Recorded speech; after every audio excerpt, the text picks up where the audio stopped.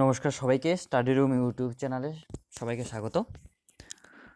তো ফ্রেন্ডস, আজকে আমরা শিশু শিক্ষা ও শিশু মনস্তত্ত্ব ত্রিপুরা টেট পেপার 1 এবং পেপার 2 এর মনোবিদ সম্পর্কে দেখব। মনোবিদ ডে 5। আজকে আমরা যে মনোবিদ সম্পর্কে আলোচনা করতে যাচ্ছি বা জানবো সেটা হচ্ছে ক্যারল গিলিগান। অনেকেরই প্রত্যাশা ছিল কবে এটা আসবে, অনেকে মেসেজ করছিলে যে ক্যারল গিলিগান সম্পর্কে কোনো তথ্য নেই তোমাদের কাছে, তো এটা সম্পর্কে যেন ভিডিও তৈরি করা হয়। তো সেদিন এসে গেছে, আমি তৈরি করে নিয়েছি তোমাদের জন্য। তো ফ্রেন্ডস, আজকে আমরা ক্যারল গিলিগান সম্পর্কে আলোচনা করব এবং সাথে এমসিকিউ ডিসকাস করব। তো ফ্রেন্ড, এর আগে যে সিরিজগুলো হয়ে গিয়েছে শিশু শিক্ষা ও শিশু মনস্তত্ত্বের উপর অনেকগুলো এমসিকিউ সিরিজ হয়েছে। সো এমসিকিউর পরে আমরা শুরু করেছি বিভিন্ন মনোবিদদের নিয়ে, স্পেশালি টার্গেট ওয়াইজ আমরা এগুচ্ছি। তো আজকে আমরা ডে 5-এ ক্যারল গিলিগান পড়বো। এর আগে 4জন মনোবিদ আমরা পড়ে নিয়েছি অলরেডি, সেগুলো যাদের দেখা হয়নি তোমরা দেখে নিও। খুব ভালো আলোচনা হয়েছে এবং খুবই ইম্পর্ট্যান্ট আলোচনা, যেগুলো এক্সামের পয়েন্ট অফ ভিউ থেকে খুবই দরকারি। তো যারা নতুন আছো তাদেরকে বলবো, তোমরা যদি তোমাদের কাজে লাগে মনে হয় এই চ্যানেলের বিষয়গুলো, তোমরা চ্যানেলটাকে সাবস্ক্রাইব করে নিও। এতে তোমাদের সুবিধা হবে কি, তোমরা প্লে লিস্টে গিয়ে সমস্ত ভিডিওগুলো চেক করে নিতে পারবে, যেগুলো অলরেডি হয়ে গিয়েছিল বা নতুন যে ভিডিওগুলো আপডেট হবে সেগুলো তোমরা টাইম মতো নোটিফিকেশান পেয়ে যাবে এবং সেগুলো তোমরা ওয়াচ করে নিতে পারবে। তো আর দেরি করবো না, আমরা চলে যাব কোশ্চেন আনসার এবং ডিসকাশনে। তো প্রথম আমরা যে কোশ্চেনটা রয়েছে যে ক্যারল গিলিগান কে ছিলেন। ক্যারল গিলিগান ছিলেন একজন আমেরিকান মনোবিদ, সুইস মনোবিদ, জার্মান মনোবিদ, উপরের কোনোটি নয়। তো দেখে নেব তিনি কে ছিলেন। তিনি ছিলেন আমেরিকান মনোবিদ, তিনি ফেমিনিস্ট ছিলেন, নারীবাদী মনোবিদ ছিলেন একজন। তো এটাও মাথায় রাখবে, এটা আমি লিখিনি, নারীবাদী। তো নেক্সট কোশ্চেন দেখবো, কোশ্চেন নাম্বার 2। ক্যারল গিলিগান এর তত্ত্বটি হলো সামাজিক বিকাশের তত্ত্ব, নৈতিক বিকাশের তত্ত্ব, ভাষা বিকাশের তত্ত্ব, উপরের কোনোটি নয়। তো ক্যারল গিলিগানের তত্ত্বটি ছিল ফ্রেন্ড অপশান বি, অর্থাৎ নৈতিক বিকাশের তত্ত্ব। দেখো, নৈতিক বিকাশের উপর আমরা এর আগেও তত্ত্ব পেয়েছি, পিয়াজের তত্ত্ব আমরা পেয়েছি, কোহেলবার্গের তত্ত্ব পেয়েছি। হ্যাঁ, অনেকেই নৈতিক বিকাশ সম্পর্কিত তত্ত্ব দিয়েছিলেন। তো এর মধ্যে ক্যারল গিলিগান একজন। তো তিনি ছিলেন, ক্যারল গিলিগান একজন নারী ছিলেন তিনিও। আর দেখব নেক্সট কোশ্চেন, এখানে অনেক কিছু বোঝার এবং ডিসকাশনের ব্যাপার আছে, সহজ, একটু মন দিয়ে শোনো, দেখবে মুখস্থ করতে হবে না, এটা ইজিলি হয়ে যাবে। Next question number 3। ক্যারল গিলিগান এর নৈতিক বিকাশের তত্ত্বটি ছিল মূলত পুরুষের নৈতিক বিকাশের উপর আধারিত, নারীদের নৈতিক বিকাশের উপর, তৃতীয় লিঙ্গের ব্যক্তিদের নৈতিক বিকাশের উপর, নাকি উপরের কোনোটি নয়। তো তিনি যে নৈতিক বিকাশের তত্ত্বটি ছিলেন, তিনি স্পেশালি যাদের নৈতিক বিকাশের উপর জোর দিয়েছিলেন, তো সেটা হচ্ছে ফ্রেন্ড অপশান বি, অর্থাৎ নারীদের নৈতিক বিকাশের উপর। তো এই প্রসঙ্গে আমি কিছু বলে রাখি, উনার আগে অর্থাৎ ক্যারল গিলিগান যে তথ্য প্রকাশ করেছেন, এর আগে কিন্তু অনেকগুলো তথ্য প্রকাশিত হয়েছিল। ঠিক আছে, অনেক মনোবিদদের, যেমন পিয়াজের তত্ত্ব আমরা পেয়েছি, ফ্রয়েডের তত্ত্ব পেয়েছিলাম কোয়েলবার্গের তত্ত্ব। তো সেই সমস্ত তথ্যগুলোর ক্ষেত্রে কি হয়েছিল যে এটা তো সমস্ত শিশুদের উপর, সমস্ত মানুষের উপর করেছিলেন সেরকম আছে, কিন্তু প্রকৃতপক্ষে ক্যারলের মতটা বলছি, এটা আমি আমার মত বলছি না, ক্যারলের অভিমত বলছি, যে প্রকৃতপক্ষে ওনারা মানে পুরুষদের উপর, মেল, হ্যাঁ, পুরুষ এবং ছেলে শিশুদের উপর, তাদের উপর কাজ করেছিলেন, তাদেরকে বেশি গুরুত্ব দিয়েছিলেন, তাদের মনোভাবকে, ওসবের উপর কাজ করেছিলেন। তো সেখানেই ক্যারল গিলিগান সেই প্রেক্ষাপট থেকে একটু সরে এসে, ঠিক আছে, তিনি চিন্তা করলেন যে এই যে তত্ত্বটা হয়ে গেল বিভিন্ন মনোবেদে, এই তত্ত্বগুলোর অ্যাকচুয়ালি এগুলো কতটুকু সত্য। খুবই জনপ্রিয় হচ্ছে বিভিন্ন তত্ত্বগুলো, ঠিক আছে, কিন্তু ওনার কাছে কোথাও না কোথাও মনে হলো যে ওনাদের তত্ত্বগুলোতে নারীরা কোনো না কোনোভাবে উপেক্ষিত, তাই তিনি নারীদের উপর জোর দিয়ে নারীদের নৈতিক বিকাশের উপর তিনি এই তথ্যটা করেছিলেন। ঠিক আছে, মনে রাখবে এটা। Next question number 4। ক্যারলের থিওরি যে নামে পরিচিত, ethics of care, ethics of research, ethics of morality, উপরের কোনোটি নয়। তো দেখে নেব কী নামে পরিচিত ছিল ওনার থিওরি। ক্যারলের থিওরি পরিচিত ছিল, তো এখানে এটা টিক করা নেই, আমি দিয়ে দিচ্ছি আনসার হবে অপশান এ, অর্থাৎ ethics of care. Next question number 5, Carroll গিলিগানের পূর্বের নৈতিক বিকাশ সম্পর্কে বিভিন্ন তত্ত্বগুলোতে গুরুত্ব দেওয়া হতো নারীদের নৈতিক বিকাশের উপর, পুরুষের নৈতিক বিকাশের উপর, নারী ও পুরুষ উভয়ের ক্ষেত্রে সমান গুরুত্ব দেওয়া হতো, নাকি উপরে কোনোটিই নয়? তো এটার উত্তর হবে ফ্রেন্ড অপশন বি, অর্থাৎ পুরুষের নৈতিক বিকাশের উপর। এটার উপর মেনলি উনার আগের কথা বলা হয়েছে এখানে, ক্যারল গিলিগানের আগে যে সমস্ত তত্ত্বগুলো হয়েছিল, তো সেগুলোর ক্ষেত্রে পুরুষদের নৈতিক বিকাশটাকে কোনো না কোনোভাবে একটু বেশি করে দেখা হতো এবং সেগুলোকে কেন্দ্রীভূত করে থিওরিগুলো প্রতিষ্ঠিত হয়েছিল।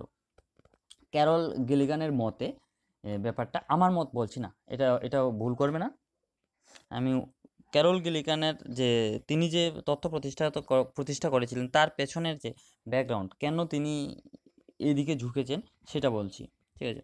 তো নেক্সট কোয়েশ্চেন নাম্বার 6, নারীদের ব্যতিক্রম বা ভিন্নধর্মী নৈতিকতামূলক দিকের কথা প্রথম তত্ত্বের মাধ্যমে উল্লেখ করেন কে?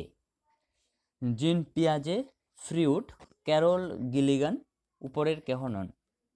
তো দেখে নেব সঠিক উত্তর। তো সঠিক উত্তর ফ্রেন্ড ক্যারল গিলিগান, তিনি নারীদের ভিন্নধর্মী বা ব্যতিক্রমধর্মী নৈতিকতামূলক দিকের কথা প্রথম তত্ত্বের মাধ্যমে তুলে ধরেছেন বা উল্লেখ করেছেন। এর আগে কয়েকজন বলেছিলেন, কয়েকজন নারীবাদী আরও ছিলেন, তো ওনারা জাস্ট বলেছিলেন, সেরকমভাবে ওনার মতো ক্যারলের মতো অতটা বিশ্লেষণ করতে পারেননি। তো তিনি ফার্স্ট যিনি তত্ত্বের মাধ্যমে উপস্থাপনা করেছিলেন। তো এটা খেয়াল রাখবে। নেক্সট কোয়েশ্চেন নাম্বার 7, ক্যারল কোন মনোবিদের নৈতিকতার স্তর ভেদ সম্বন্ধীয় তত্ত্বের বিপরীতে পাল্টা তত্ত্ব নির্মাণ করেন? তো কোহেলবার্গ, জিন পিয়াজে, ভিগোটস্কি, উপরের কেহ নয়। তাহলে এদের মধ্যে কার যে তত্ত্বের পল্টের বিপরীতে পাল্টা তত্ত্ব নির্মাণ করেছিলেন? তো দেখে নেব সঠিক উত্তর ফ্রেন্ড কোহেলবার্গের সাথে ওনার তত্ত্ব অনেকটাই মিল, অনেক কিছু আছে। তো দেখবে ক্লিয়ার হয়ে যাবে, একটু আমি আলোচনা করে দিচ্ছি, ইম্পর্টেন্ট আলোচনা, মন দিয়ে শোনো। দেখো, নারী এবং পুরুষের মানসিক ও নৈতিক বিকাশ সম্পর্কে আমাদের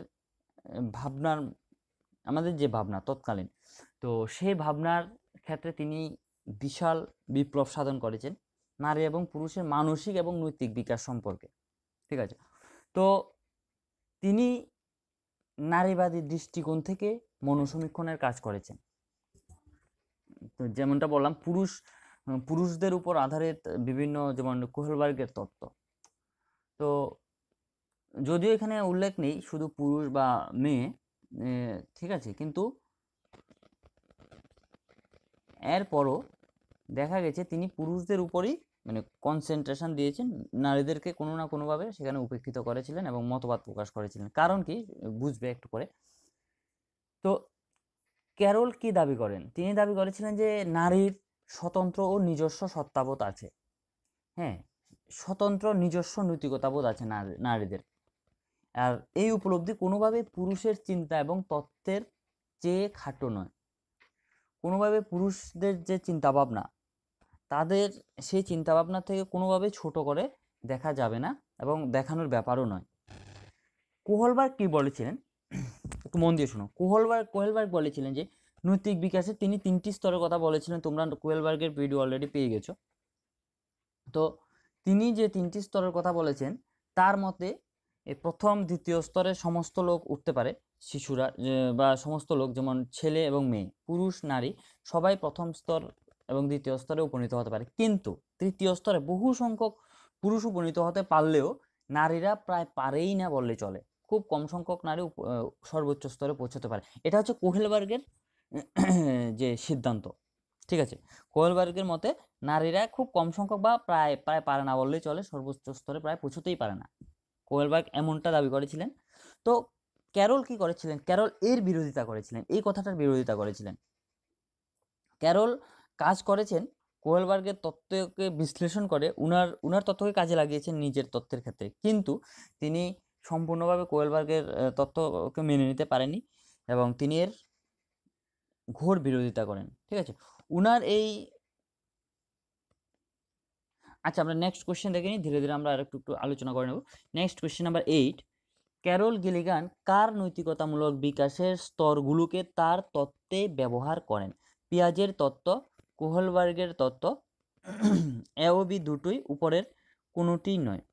তো দেখে নেব সঠিক উত্তর ফ্রেন্ড কোহেলবার্গের তত্ত্ব। তিনি বিরোধিতা করেছিলেন ঠিকই কোহেলবার্গের তত্ত্ব, কারণ কোহেলবার্গ নারীদেরকে কোথাও না কোথাও খাটো করে দেখিয়েছেন, ছোট করে দেখাতে চেয়েছেন।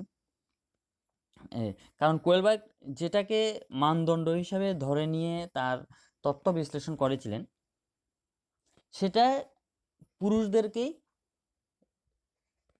পুরুষদেরকে কি বলবো, এটা পুরুষদেরকে বড় করে দেখায়। ঠিক আছে, কিন্তু তিনি ক্যারলের মতে, কোহেলবার্গ তিনি নারীদেরকে উপেক্ষা করেছেন। নারীদের যে কিছু বৈশিষ্ট্য আছে, স্পেশাল বৈশিষ্ট্য, নিজস্ব সত্তা আছে, সেগুলোকে মানদণ্ডের মধ্যে রাখেননি। তথাপিও তিনি উনার তথ্যটাকে, উনার যে 3টি স্তরের কথা বলেছিলেন কোহেলবার্গ, তেমনি ক্যারলও 3টি স্তরের কথাই বলেছেন, কিন্তু কিছু কিছু ব্যতিক্রম, কিছু বিপরীত ঘটনার কথা ক্যারল উল্লেখ করেছেন কোহেলবার্গের বিপরীতে গিয়ে। ঠিক আছে, তবে উনার তত্ত্বগুলোকে ব্যবহারও করেছিলেন। নেক্সট কোয়েশ্চেন নাম্বার 9, ক্যারলের তত্ত্বে তিনি কয়টি স্তর উল্লেখ করেন? 2টি, 3টি, 4টি নাকি 6টি? তো দেখে নেওয়া যাক, তিনি 3টি স্তরের কথা উল্লেখ করেছিলেন। নেক্সট কোয়েশ্চেন নাম্বার 10, ক্যারলের তত্ত্বের স্তরগুলি হলো যথাক্রমে, মানে সিরিয়ালে করলে স্তরগুলি কি কি আছে? তো এখানে এটা এমসিকিউ নয়, এটা ডাইরেক্ট ইনফরমেশন। এবিসি দেওয়া আছে যে 3টা স্তর। প্রথম স্তর হচ্ছে প্রাকৃতি স্তর, বা এটাকে বলা হয় প্রি কনভেনশনাল স্তর। দেখো ইংরেজি নামগুলো চলে আসতে পারে পরীক্ষার মধ্যে, বাংলাতে যেমন প্রি কনভেনশনাল বা কনভেনশনাল, বাংলা লিখে দিবে ক দন্তান্ন, কনভেনশনাল, এভাবে বানান করে লিখে দিবে, এমনও হতে পারে। তাই তোমরা বাংলা নাম, ইংরেজি নাম, বিভিন্ন স্টেজগুলোর দুটোই তোমরা শিখে নিবে। দ্বিতীয় স্তর হচ্ছে রীতিগত স্তর, তৃতীয় স্তর হচ্ছে রীতি উত্তর স্তর। তো এই 3টি স্তর ক্যারল ব্যাখ্যা করেছিলেন তার তত্ত্বে বা তার মডেলের মাধ্যমে। নেক্সট কোয়েশ্চেন দেখবো, কোয়েশ্চেন নাম্বার 11, ক্যারলের মডেলে কোন স্তরে মৌলিক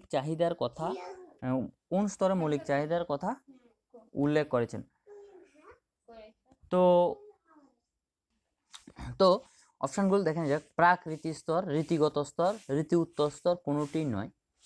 তো দেখে নেওয়া হচ্ছে সঠিক উত্তর ফ্রেন্ড অপশন এ, অর্থাৎ প্রাকৃতিক স্তরে মৌলিক চাহিদার কথা উল্লেখ করেছেন। তো নেক্সট কোয়েশ্চেন দেখবো, কোয়েশ্চেন নাম্বার 12, কোন স্তরের শিশুরা, বিশেষত মেয়েরা, দেখো ক্যারলের যে তত্ত্ব, আমি এখানে শুধু ক্যারলের তত্ত্বের উপর কোয়েশ্চেনগুলো সাজানো হয়েছে। তো কোন স্তরের শিশুরা কেবলমাত্র নিজেদের চাহিদার কথা ভাবে? প্রাকৃতিক স্তর, রীতিগত স্তর, রীতি উত্তর স্তর, কোনোটি নয়। সঠিক উত্তর হচ্ছে ফ্রেন্ড অপশন এ, অর্থাৎ প্রাকৃতিক স্তরে বা প্রি কনভেনশনাল স্তরে শুধু নারীরা নয়, নারী পুরুষ দুজনই, শিশুরা নিজেদের চাহিদার কথা ভাবে। তবে ক্যারল কিন্তু মেইনলি নারীদের উপর কাজ করেছেন, এটা মাথা রাখবে। নেক্সট কোয়েশ্চেন নাম্বার 13, শিশুরা স্বার্থপর থাকে কোন স্তরে? তো এই কোয়েশ্চেনটা কিন্তু সম্পূর্ণ কোয়েশ্চেন নয়। শিশুরা স্বার্থপর থাকে কোন স্তরে মানে ক্যারল গিলিগানের বর্ণিত কোন স্তর অনুসারে শিশুরা স্বার্থপর থাকে। ঠিক আছে, এইভাবে পুরো কোয়েশ্চেনটা হবে। তো আমি বারবার ক্যারল গিলিগানের কথাটা লিখিনি, কারণ আমাদের আলোচনার আজকের যে বিষয়, এটা পুরোটাই ক্যারল গিলিগানের উপর। ঠিক আছে, তো সেটা তোমরা বুঝে নেবে। তো শিশুরা স্বার্থপর থাকে প্রাকৃতিক স্তর, রীতিগত স্তর, রীতি উত্তর স্তর, কোনোটি নয়। তো ফ্রেন্ড সঠিক উত্তর হবে প্রাকৃতিক স্তরে। এক্ষেত্রে একটু সেলফিশ থাকে, কারণ তখন তারা শুধুমাত্র নিজেদের কথা ভাবে, নিজেরা যদি আঘাত পায় সেটা থেকে কিভাবে নিজেকে বাঁচাবে, এসব ব্যাপার নিয়ে ভাবে। ওরা জাস্ট নিজের সম্পর্কে কনসিয়াস থাকে। তো নেক্সট কোয়েশ্চেন নাম্বার 14, কোন স্তরে শিশুরা শুধুমাত্র নিজের চাহিদা পূরণের কথা না ভেবে অন্যদের চাহিদার কথাও ভাবতে শুরু করে? যেমনটা আমরা প্রি কনভেনশনাল স্তরে দেখেছিলাম বা রীতিস্তর, সেখানে শিশুরা নিজের কথাই শুধুমাত্র ভাবে, কিন্তু যে একটু বড় হতে থাকে আর নেক্সট স্টেজে পৌঁছে যায়, তখন তারা নিজেদের চাহিদার কথা শুধুমাত্র না ভেবে পাশাপাশি অন্যদের চাহিদার কথাও ভাবতে শুরু করে। তো অপশানগুলো হচ্ছে প্রি কনভেনশনাল স্তর, কনভেনশনাল স্তর, পোস্ট কনভেনশনাল স্তর। এখানে নামগুলো ইংরেজিতে দেওয়া আছে, এর আগে তোমরা বাংলাতে পেয়েছিলে। তো দুভাবেই শিখবে। তো এটা উত্তর হবে কনভেনশনাল স্তর। ঠিক আছে, কনভেনশনাল স্তরে ওরা অন্যদের কথাও ভাবতে শুরু করে। নেক্সট কোয়েশ্চেন নাম্বার 15, কোন স্তরে শিশু বা ব্যক্তি অহিংসা বা নন ভায়োলেন্স ভাবাপন্ন হয়ে থাকে? তাদের মধ্যে অহিংসার ভাবটা গড়ে ওঠে শিশুর মধ্যে। তো প্রথম স্তর, দ্বিতীয় স্তর, তৃতীয় স্তর কোনোটি নয়। দেখো এখানে এখানে কিন্তু স্তরগুলোর নাম দেওয়া নেই, এখানে জাস্ট প্রথম, দ্বিতীয়, তৃতীয় এইভাবে স্তরের কথা বলা আছে। তো এইভাবেও থাকতে পারে। তো ভালোভাবে প্র্যাকটিস কর, সব যেভাবে কোশ্চেন আসুক না কেন তুমি এমনভাবে পড়াশোনা করবে, এমনভাবে ফ্যামিলিয়ার হবে যাতে করে যেভাবে আসুক তুমি আনসার করতে পারো। তো দেখে নেব সঠিক উত্তর কোনটি হবে। সঠিক উত্তর ফ্রেন্ড তৃতীয় স্তর। তৃতীয় স্তরটাকে এভাবে না দিয়ে পোস্ট কনভেনশনাল স্তর দিতে পারে, অথবা দিয়ে দেওয়া রীতি উত্তর স্তর। ঠিক আছে, নেক্সট কোশ্চেন দেখবো, কোশ্চেন নাম্বার 16, কোন স্তরে নারীরা নৈতিকতাকে দায়িত্বশীলতা হিসেবে দেখে? প্রাকৃতিক স্তর, রীতিগত স্তর, রীতি উত্তর স্তর, নাকি উপরের কোনোটি নয়? তো নারীরা নৈতিকতাকে দায়িত্বশীলতা হিসেবে দেখে রীতিগত স্তরে। নেক্সট কোশ্চেন নাম্বার 17, সতর্কতা ভিত্তিক ও ন্যায় বিচার ভিত্তিক নৈতিকতার কথা বলেছিলেন জিন পিয়াজে, কোহেলবার্গ, ক্যারল গিলিগান, উপরের কোনোটি নয়? তো দেখে নেওয়া যাক সঠিক উত্তর। তো অপশান সি অর্থাৎ ক্যারল গিলিগান সতর্কতা ভিত্তিক ও ন্যায় বিচার ভিত্তিক নৈতিকতার কথা বলেছিলেন। তো ক্যারলের যে তিনটি স্তর আমরা পেয়েছি, যে প্রথম স্তরের ক্ষেত্রে নারীরা নিজেদের প্রতি যত্নবান, খেয়াল রাখবে। প্রথম স্তরে বা প্রি কনভেনশনাল স্তরে বা প্রাকৃতিক স্তরে কি নারীরা নিজেদের প্রতি নিজেরা যত্নবান। দ্বিতীয় স্তর যেটাকে বলা হয় রীতিগত স্তর বা কনভেনশনাল স্তর, সেক্ষেত্রে নারীরা অন্যদের প্রতি যত্নবান হয়। আর সর্বোচ্চ স্তরে কি হয়, সেক্ষেত্রে নিজের ও অন্যদের প্রতি যত্নের ক্ষেত্রে একটি ভারসাম্য অর্জন করে নারীরা। ঠিক আছে, ঠিক আছে। তো নেক্সট কোয়েশ্চেন দেখব। আচ্ছা দেখো, পুরুষের ন্যায় বিচার নাকি নারীর ক্ষমতা, কোনটা বড় বলো তো? পুরুষের ন্যায় বিচার নাকি নারীর ক্ষমতা? তো সরি, নারীর মমতা। হ্যাঁ, তো পুরুষের যে ন্যায় বিচার, কোহেলবার্গ কি করেছিলেন, পুরুষের ন্যায় বিচারকে গুরুত্ব দিয়েছেন, ঠিক আছে। কিন্তু নারীর যে মমতা, এই যে আমরা যেটা নৈতিক বিকাশের কথা বলছি, নৈতিকতার দিকের কথা বলছি, এক্ষেত্রে তো নারীদের মমতাও আছে, কিন্তু নারীদের মমতার কথাটা উপেক্ষিত হয়েছিল ওনার তত্ত্বে, কোহেলবার্গের তত্ত্বে। তো এই ক্ষেত্রেই ক্যারলের অভিমত হচ্ছে সেটা কেন বাদ যাবে, আমরা যদি নারীদের মমতাকেও হিসাব করি তো সেটা সম্পূর্ণ আলাদা ব্যাপার, দুটো সম্পূর্ণ ভিন্ন ধারণা, একটার সাথে একটা কি করে তুলনা করা যাবে? দুটোকেই মানদণ্ডের মধ্যে আনতে হবে এবং দুটোকেই বিবেচনা করতে হবে। যদি আমরা কমপ্লিট একটা থিওরিতে পৌঁছতে চাই, তাহলে শুধুমাত্র পুরুষ দিয়ে বা শুধুমাত্র নারীকে দিয়ে বিবেচনা করলে হবে না। যেমনি পুরুষের ন্যায় বিচার যেমনি ইম্পর্টেন্ট, তেমনি নারীর মমতাও ইম্পর্টেন্ট। তো যদি নারীদের ক্ষেত্রগুলোকে বিশেষ গুরুত্ব দিয়ে মানদণ্ড হিসেবে ধরে এগোনো হয় বা থিওরি তৈরি করা হয়, তাহলে দেখা যাবে পুরুষরাও সেই সর্বোচ্চ স্তরে অর্থাৎ পোস্ট কনভেনশনাল স্তরে পৌঁছতে পারবে না। এটা ক্যারলের মত। তো আমরা মোটামুটি শেষের দিকে পৌঁছে গেছি। আমরা নেক্সট কোশ্চেন দেখবো, কোশ্চেন নাম্বার 18, কোন মনোবিদ কোহলবার্গের নৈতিক বিকাশের তত্ত্বকে একচোখা বলে আখ্যায়িত করেছে? Important question friend, একচোখা। কোহলবার্গের যে তত্ত্ব সেটাকে একচোখা বলে আখ্যায়িত করেছিলেন ক্যারল গিলিগান, জিন পিয়াজে, ফ্রয়েড, উপরের কোনোটি নয়? তো সঠিক উত্তর ফ্রেন্ড ক্যারল গিলিগান একচোখা বলে আখ্যায়িত করেছিলেন। কারণ একচোখাই তো, কারণ তিনি শুধুমাত্র পুরুষের দিকটাকে বিবেচনা করেছেন, আর নারীর সেই বিশেষ নারীর যে স্পেশালিটি রয়েছে যেগুলো পুরুষের মধ্যে থাকে না জেনারেলি, তো সেই দিকগুলোকে কেন উপেক্ষিত করা হবে? তো সেজন্য তিনি একচোখা বলেছেন। নেক্সট কোয়েশ্চেন দেখবো, question number 19, in a different বয়েস বইটি লিখেছেন ক্যারল গিলিগান, প্লেটো, কোহেলবার্গ, কোনোটি নয়? তো এই বইটি কে লিখেছেন? এটি লিখেছেন ক্যারল গিলিগান। তো ফ্রেন্ড নেক্সট ভিডিওতে তোমরা কি চাও কোন টপিক নিয়ে আমি আসব শিশু শিক্ষার উপর, তোমরা সেটা কমেন্ট করে আমাকে জানাতে পারো। আমি তোমাদের রিকোয়েস্ট অনুসারে, তোমাদের চাহিদা অনুসারে আমি সেটা করার চেষ্টা করব। ঠিক আছে ফ্রেন্ড, তো আজকে এই পর্যন্ত। সবাইকে ধন্যবাদ।